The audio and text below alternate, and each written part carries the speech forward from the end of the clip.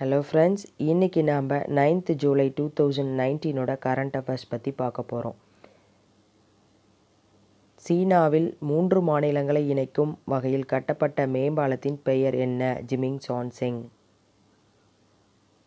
பிரான்சில் நடந்த 2019 ஃபிஃபா மகளிர் உலகக்கோப்பை பட்டத்தை வென்ற நாடு எது? அமெரிக்கா.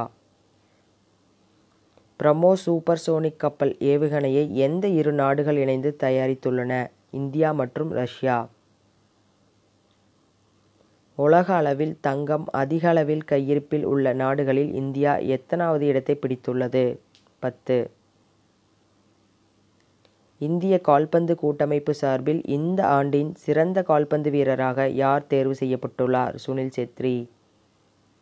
தேங்க்ஸ் ஃபார் வாட்சிங்.